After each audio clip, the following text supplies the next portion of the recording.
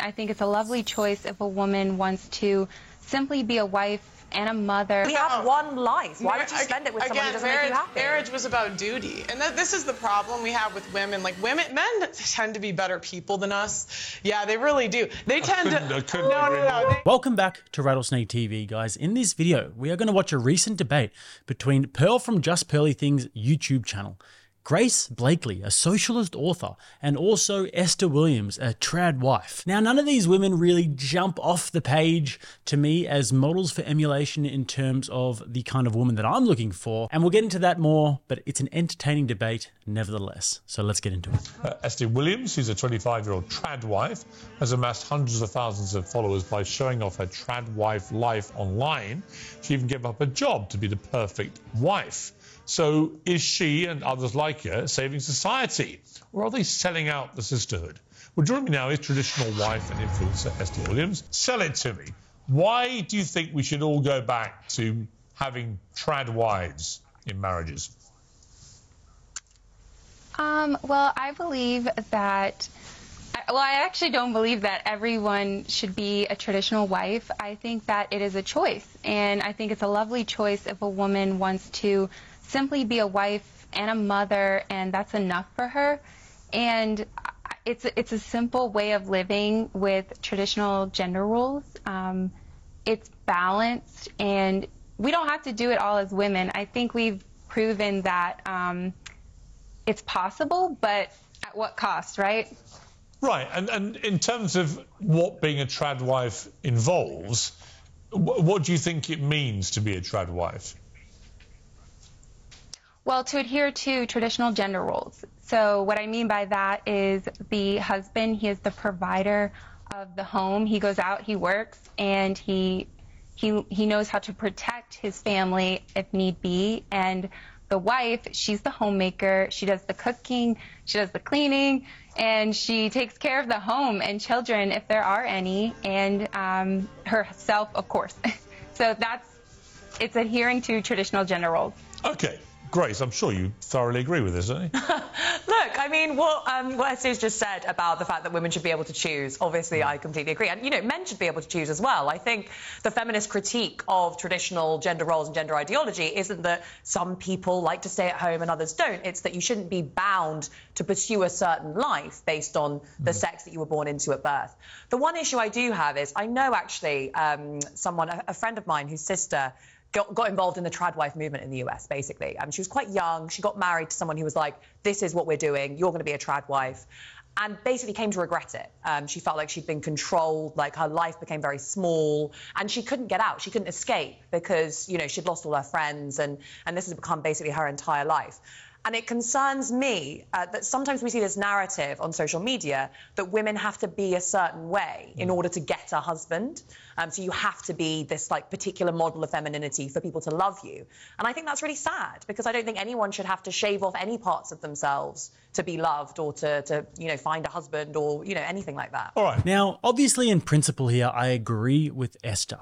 However, I must say, if I was lucky enough to find myself a truly trad wife one day, somebody that loved making a home for her husband and her family, and got true joy and purpose and meaning out of being a mother and had the fear of God, then I can't imagine I would be too impressed by her big, beautiful, supple breasts, gently dancing to the rhythm of her cutting my lunch in a low-cut dress for millions of horny men to oogle at on TikTok. I can't imagine I'd be thrilled about that, and I would probably begin to question where this need for validation comes from. But if they're happy, and if they're populating the earth with much-needed little babies, then go for it. Better than what most people are doing in the West these days.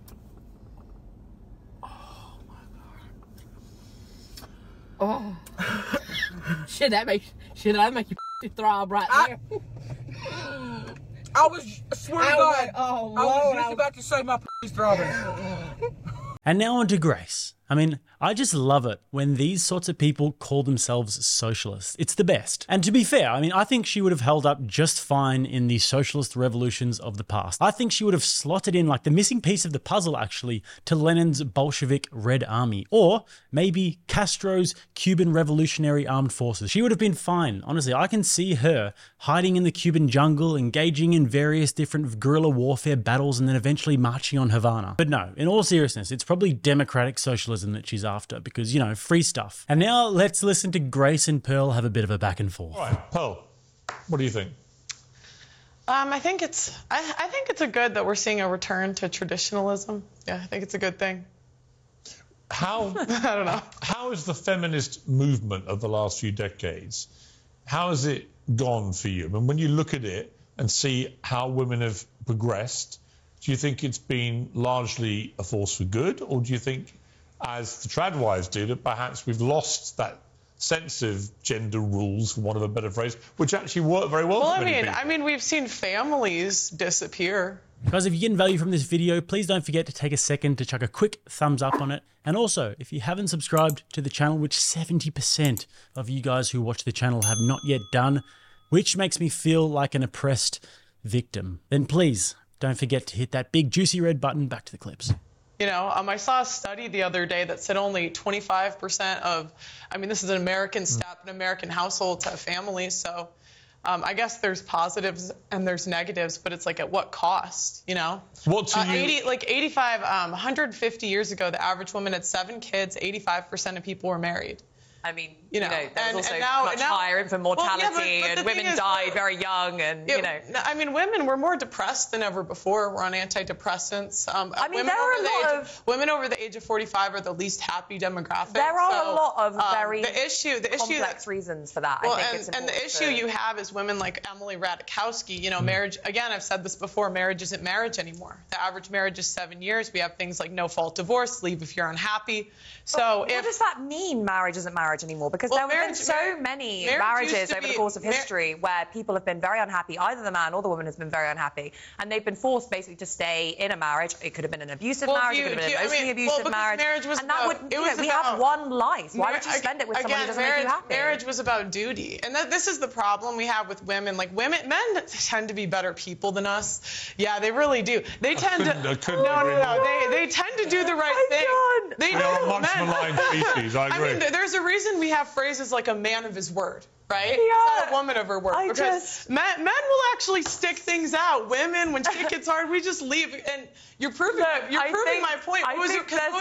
What was your first answer? My happiness, right? Of course. Everyone deserves to be happy. Everyone deserves to be loved. A family doesn't work when it's about you. It's supposed to be about your kids. Well, and that's the problem in modern. Everyone. There's a balance and a compromise in relationships. Am I allowed to talk now? Okay, go ahead. Look, I think relationships are about balance. They're about compromise. They're about knowing, understanding yourself, learning to, know and understand another person. Eventually, potentially, if you want to, bringing children into the world and teaching them how to do that as well. Teaching them to balance a sense of their own identity with the love that they have for another person. And, for example, I know an older woman, actually, who's a friend of our family, who got divorced at about 60. She had, this lovely family. They were together since they were 18. And she said, I got to a point after I'd stopped being a mother and, I was just kind of getting on, I realised I'd lost my sense of who I was. And I didn't really feel like I knew who I was anymore because I'd always just been a wife and a mother. And I wanted to go out and explore that. And I think that's fantastic. Good for her. What is traditionalism?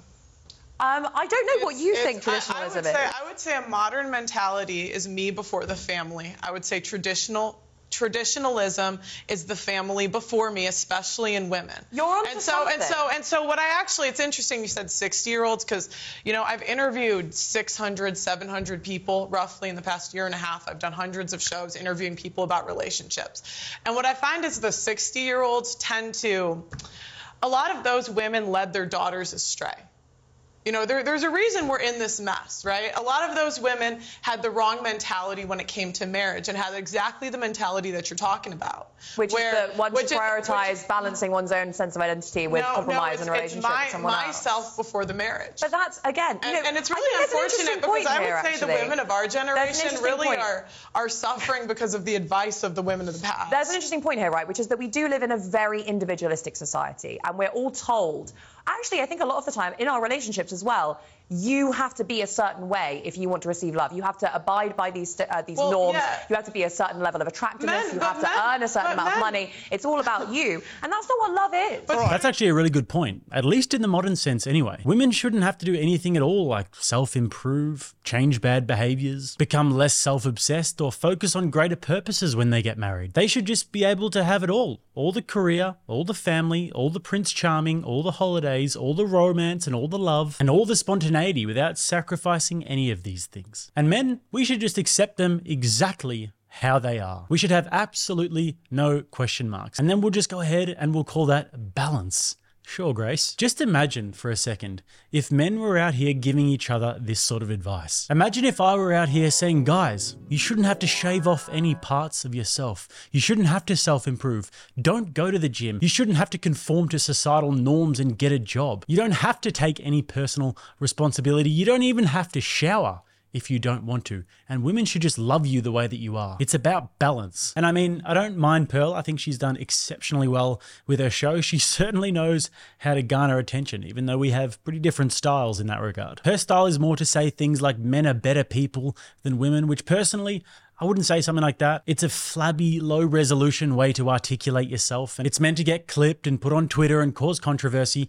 But for me, I so much prefer and I so much more respect somebody that can build out an argument with concise and genuine rhetoric. But in today's attention economy, that is much harder to come by. I will say though, she did do very well at times here, and she made some great points, especially about marriage and it being about the children, that the 60-year-old women are giving all of the bad advice. I actually happen to completely agree with that, because the sexual revolution happened in the 60s and things have been going drastically downhill ever since then. I mean, take 100 women from the 1950s and put them up against 100 women from the modern, and you will see, let's just say, quite the contrast. And now let's round this one off with some thoughts from Esther. It's actually been very interesting listening to this. Let me bring it back in Esther. So Esther, in terms of trad values, like my wife puts the bins out, for example. Right? I've never asked her to.